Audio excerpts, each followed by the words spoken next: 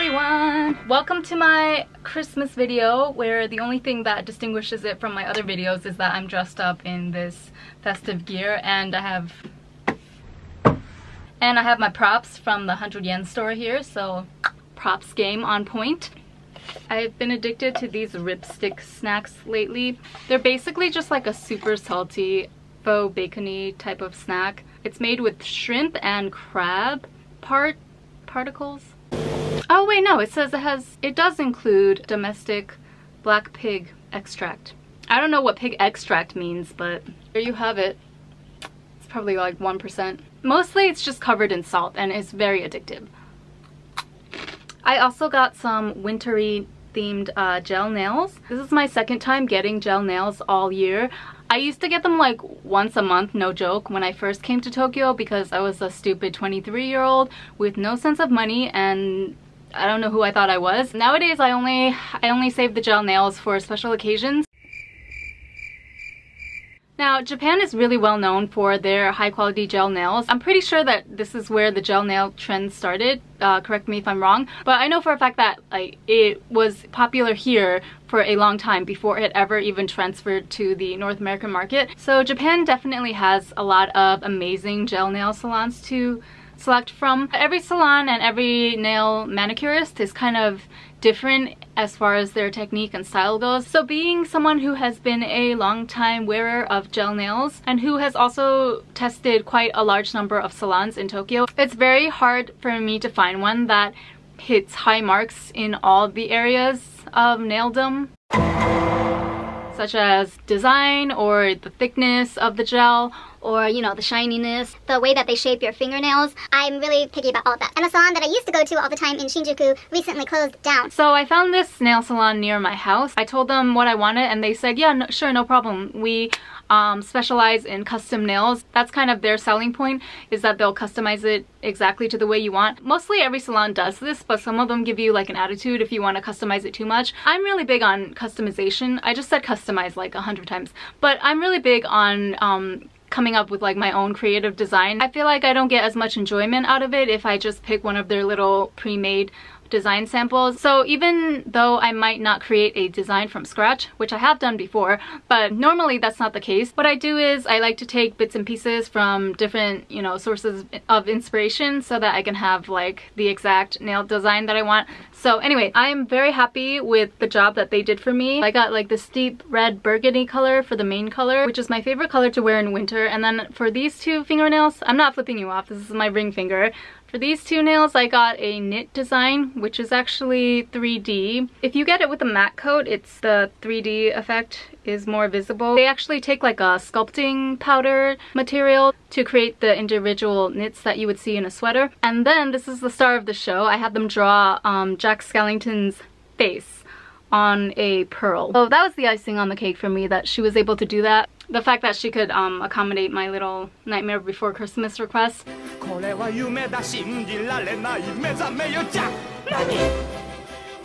And I think I'm definitely gonna go back there to get my nails done, even though I wasn't planning on making this a monthly habit again, but I don't know, I guess we might be living the gel nail life again in 2019. So anyway, today's review is going to be centered on a collection that came out a while ago that probably nobody cares about except for me, and I actually didn't care about it either for like the past however many months it was out, but something just came over me when I saw it in the store and I ended up binge purchasing like 8,000 yen worth, as I tend to do. So I picked up a bunch of items from the Revlon Shoot the Moon collection, which I think is a really weird name for the collection. Like, shouldn't it be Shoot for the Moon or something? Why would you want to shoot the moon? I don't know, it sounds kind of violent to me. I picked up the Revlon eye paint in Starlit, and then I have two of the limited edition like holographic type lipsticks, Revlon Super Lasting Lip Gloss, and last but not least, the Revlon Cheek Draping Palette in number 2, Sunset on Mars. I think the first time that I saw this collection, I only focused really on the cheek palette, which I thought was cute but kind of boring because it's just like a moon and a couple of stars. Maybe that's why I passed over the collection initially. But then recently when I saw it again, I noticed that they had like a bunch of other designs as well. I especially like this little UFO drawing on the lipstick cartridges. Anything that has a UFO on it, like I'm basically going to buy it. So yeah, that's what happened. I'm going to test out this eye paint first. This is in the color Starlit. So this color is like very silvery with a taupe base underneath. I felt like this would be a really good eye base for a lot of my cooler tones shadows. So I'm going to actually use this as an eyeshadow base today. But when I first swatched it on my hand, I noticed that the consistency is definitely a little bit chunky. It's not rough by any means, like it's very smooth to the touch, but you kind of have to be careful when you spread it out because it can tend to clump up and get a little almost crepe-like in texture. You want to make sure that you take your time to sort of pat it out. I think if you just apply sort of a light patting slash dragging motion like I'm doing right now, you should be able to control it pretty well. But there's no way of telling until I actually try applying on my eyes. So let's do that right now.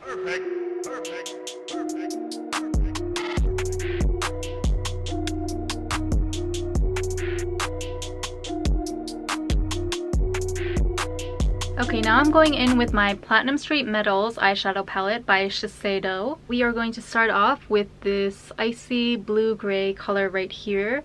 Kind of matches my outfit today.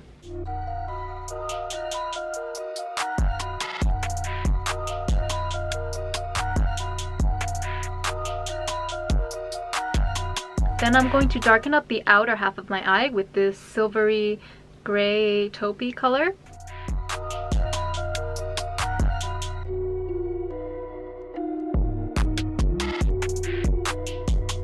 Do you see there's like a bald spot on my eyelid right here that's just not taking any eyeshadow whatsoever? I don't know if that's the fault of the eye paint or if it's my fault for waiting too long because I feel like it dried before I got to pack on the eyeshadows. Yeah, I'm gonna add a little bit more. Then I'm going to add this beige goldish shade in the inner corner.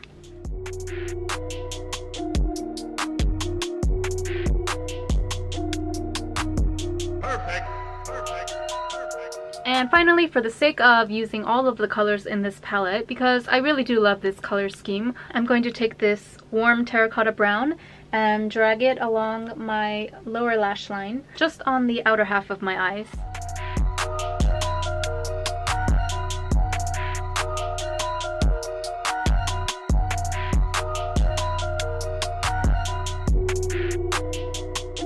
Going to add eyeliner and eyelashes off camera and I will be right back. But I want to quickly just mention the eyeliner that I've been using lately.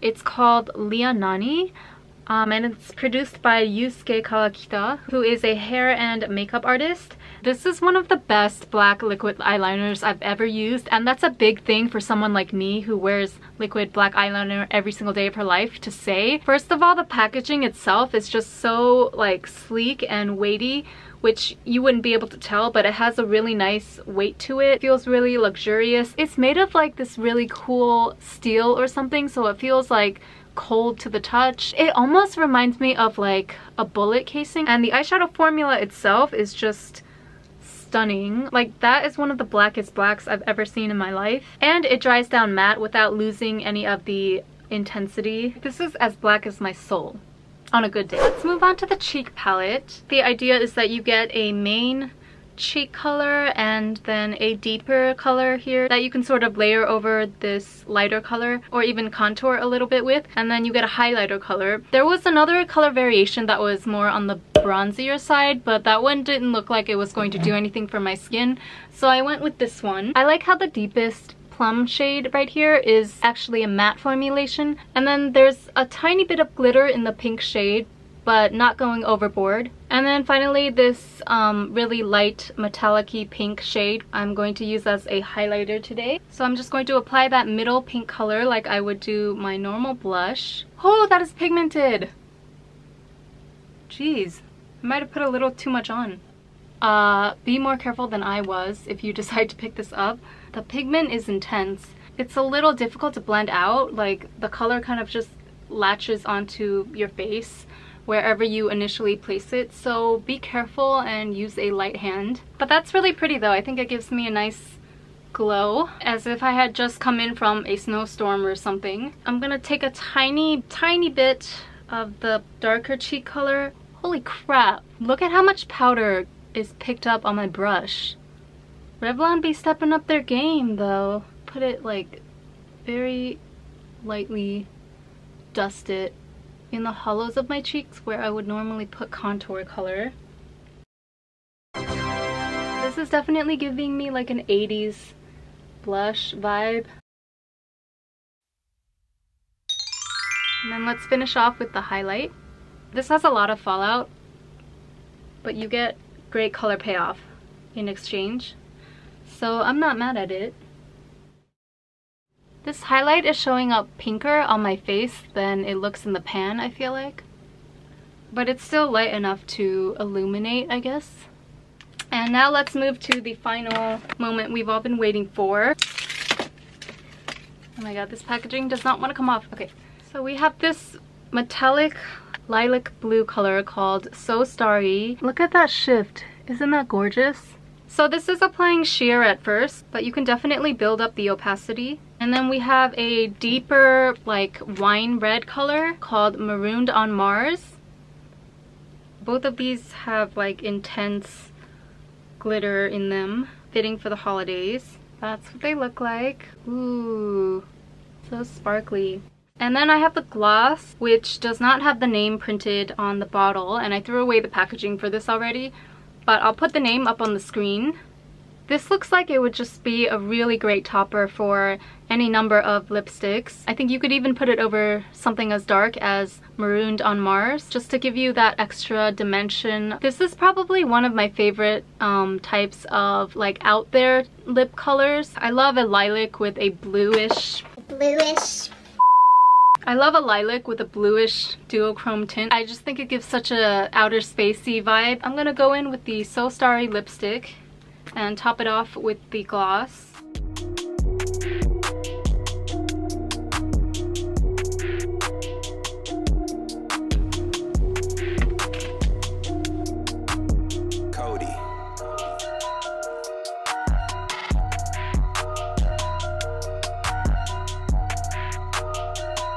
I'm kind of feeling like an alien sex goddess right now, and that makes me really happy. I'm trying to decide like whether or not I could get away with this at work. Do you think I should try it? I mean, I know it looks like extra crazy today because I have on my blue contacts. I ran out of my regular ones, so I'm waiting for them to come in, and all I have right now are these blue contacts. But when I'm back to my regular contacts and I just do a neutral eye, I don't see why I wouldn't be able to wear this on like casual Friday or something. I'm gonna try Marooned on Mars now. Maybe that one will be more work appropriate.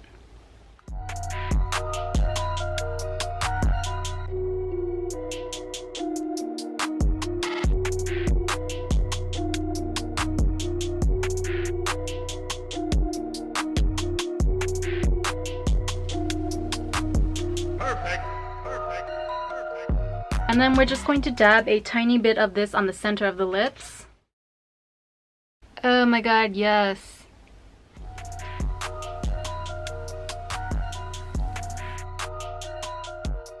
That looks intense. It looks like in comic strips where like the rest of the characters' lips are black, but then they draw like a white circle to represent where the light would be reflecting.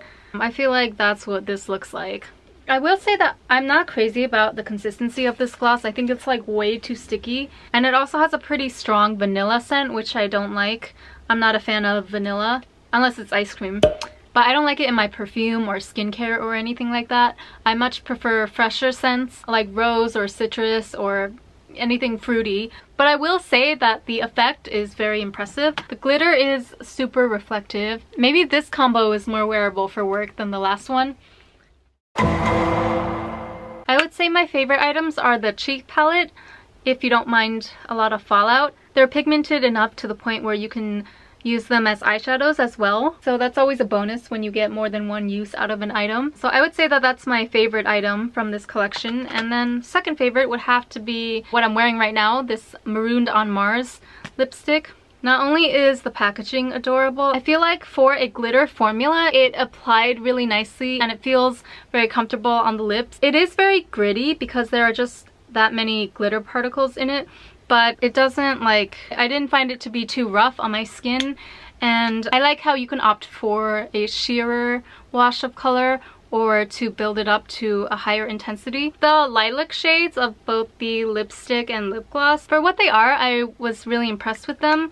Obviously, these colors are not really meant for every day. I especially like this gloss because you can use it as a topper against more natural looking lip colors. So you still get to have that sort of alien sex goddess moment, but kind of like under the radar so that you don't get in trouble at work. Yeah, that's about it.